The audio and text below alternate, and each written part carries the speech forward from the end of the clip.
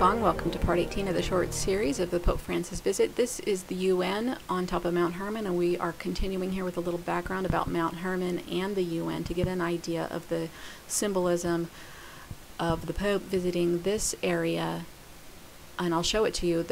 Coming up, we're going to go to the UN headquarters in New York City and take a look at all of that. There's so much to see. All right, hope you like it. So this is the place where the fallen angels landed, the place where ancient Baal worship and blood sacrifice took place, and a place that has been spiritually marked as evil.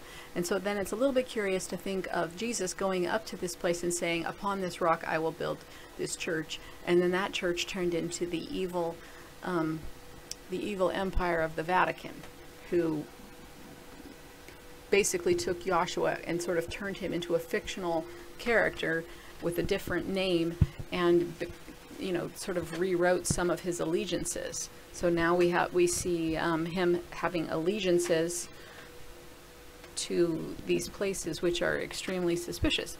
In 1666, Louis, I think that's the 14th of France, authorized the building of an observatory in Paris to measure longitude. This is the beginning of the Paris Zero Meridian. Believe it or not, according to the Paris Zero Meridian, Mount Hermon in the ancient territory of the Dan and the Danites is located at 33 degrees east of the Paris Zero Meridian longitude and 33 degrees north of the equator latitude. The 33rd degree became an important part of Freemasonry. Now, the Catholics tried to keep Freemasonry officially separate from Catholicism by saying they would excommunicate anybody, but that was just a show. They're all in the same boat. Each of them, they have an oar. They do fight amongst themselves. The houses of control fight amongst themselves, but basically they're all in the same boat. Probably due to a history that dates back to the Knights Templar, the French Moravian dynasty, and their family ties to the Danites. See our chapter on Dan in the Guardians of the Grail. So this is a favorite scripture for a lot of people who are talking about the end times right now, and they are using the prophecy.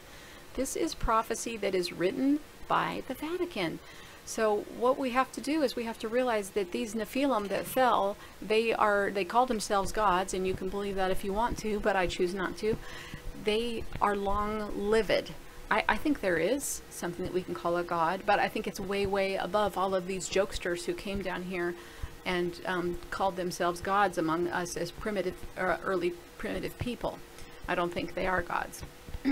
So what I want to say is that if you, whenever you're thinking about prophecy, you need to realize who wrote the prophecy. So we'll keep that in mind while we read this. But as the days of Noah, there will also be so the coming of the Son of Man. For in the days of Noah, they were eating and drinking and marrying and giving in marriage until the day that Noah entered the ark, and they did not know until the flood came and took them all away. Well, they're planning a tidal wave. And do you think that they have enough technology to create this?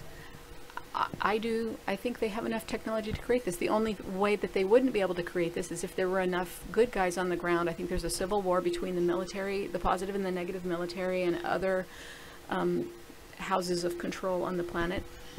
And that would be causing the interference. Otherwise, they should completely be able to create a big wave. In these days, if you study Zecharia Sitchin, his theory is that the ice cap shifted and fell into the ocean, and that caused the big wave, and that the Anunnaki knew that was going to happen, and so they tried to leave mankind out of it, but then they fought amongst themselves, and Enki ended up telling his offspring Napishtim about the flood and instructed him to build an ark that would tumble. And that all worked apparently very well, and it was recorded in the tablets. A different story, of course, was told by the Vatican. The Vatican includes the story of God tries to save the people. Well, Enlil was actually Yahweh, and he did not try to save the people. He was against trying to save the people. Enki tried to save the people. And then the Vatican version also puts a heavy dose of human guilt into that. It has nothing to do with human guilt. It has to do with the Ice Age. All right, well, this writer of this article does cut to the chase here about that what in their prophecy, what they are predicting is another Messiah. So they wrote it, they're going to fulfill it. It has to do with the UN, and it has to do with the Pope, and that's why we're over here talking about Mount Hermon. So I'm not sure exactly which path this writer gets to this, but I tend to agree that they are going to have a Messiah come out, and they also in an environment of fear, and they will try to create these prophecies. Okay, so back in Manhattan, let's take a quick look at the shape of this building here. From the side, it looks pretty strange, but this main heading here, and they do it twice. They're showing you the direction. This is a 209 heading, which is a 911 gateway. Sorry to make that mouth sound. Sorry. Okay, I'm gonna pull this farther out. All right, well, just to show you where this line goes, it kind of cuts off Roanoke Island and goes through South Carolina, or North Carolina, really. So I don't know. Probably it is significant. I just need more time to look at the line. All right, so in the simple and English gematria, UN equals I, and NASA, and some other things, but these are probably your most important esoteric connections. Okay, so after the UN, the Pope is going to go to a multi-faith service, because he's everybody's Pope, not just a Catholic's Pope, at the National September 11th Memorial Museum. So you just grab this, you throw it right in here, and you see, first of all, we have a 9 and a 14, and if you add a 9 to a 14, you end up with a 23, which is again a 923. So even though this happens on the 925 date, they are still pointing at the 923. I did do the Pope's birth numbers, and I think that he has 923 and 927 heavily in his numbers. So so something's up with 923. I guess I don't have to tell you that, but down here we have a 23 and a 9. It's an upside down 9, but it's a 623, and we saw this recently in gematria, and I said, oh, we should remember this, and now I've already forgotten it. Okay, well, also we have here the 86 and the 68 number that I've been talking about, having to do the stock market and the Bride of Christ. But also this, if you add that this way, this is an 11, and that's a 911 going that way. Same kind of thing here.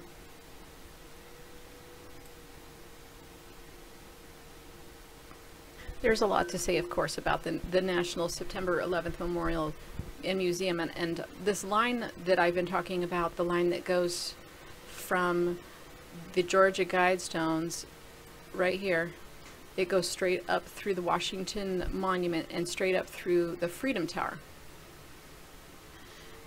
And that's where the Pope's going to be. So he's going to be right on this line, and this line is 44 degrees heading going north. It's a different heading going south. But the important thing, one of the many important things about this is that, for one thing, the Freedom Tower, this installation, you probably realize this, anybody who's making it to my videos, this is an Orion construction. This is the belt of Orion right here. So that's one of the important things. Another important thing is that in the star maps found all over the world, and I learned this from Wayne Herschel, and he has a great book called Hidden Records, which you can get on Amazon, and he has a great website that you can study for free, hiddenrecords.com, and he has found these star maps all over the world, and what it basically boils down to is you have 3 hills or pyramids or some other kind of thing like that, which represent the star of Orion, the 3 stars of Orion. Those point towards the 7 hills of the Pleiades, which in our case is the 7 hills of Washington, D.C. over here. Back out and I'll show it to you. So there's symbolic hills for Washington, D.C. And then in the Egyptian star maps, the Pleiades are formed into a leg of Taurus, and it actually forms a W, which is another source possibly of the 23, almost as if it's a return of the Pleiadians, hopefully the good Pleiadians. I think there's good Pleiadians. But what I want to say is, so there's the 7 hills here. The 7 hills symbolize the Pleiades, and they point towards, in the sky, they point towards the star of Ra. which here on our East Coast is symbolized by the Georgia Guidestone. So this is a large star map, and this is mirrored all over. This happens again and again and again all over the world. And you can tell it's important because they've gone to a lot of trouble. It goes right through these power centers. So if you haven't heard about these star maps, it's because they didn't want you to know. So go ahead and just be a rebel and learn about that. Now this star map, ours on the East Coast, on our East Coast, goes even farther. If you follow the line straight out, and it's kind of hard to see which line it is, but if you follow this line straight out, it goes, you know, and this is a straight line that goes through right through the middle of the Freedom Tower. And I found this line. Someone might have found it before me, but I didn't find any references to it when I found it. Anyway, I also found that it connects to ancient Babylon. So I'm going to pause this so we can take a look over there. All right, so we'll come over here, and this is the area where they're reportedly destroying all kinds of artwork and ancient. I'm going to have to wait for this to load. Hold on. So while we're waiting for that to load over there, the reason why I'm showing you ancient Babylon is because it lines up with this whole line, and we see that the Pope is basically going every place on this line except for the Georgia Guidestones. All right, stay tuned for part 19, where we are going to go to hit the next thing on his itinerary, which is the school called, I think it's called Queen of Angels, September 25th, and all of the numbers and everything that you need to know about that. Thanks for watching.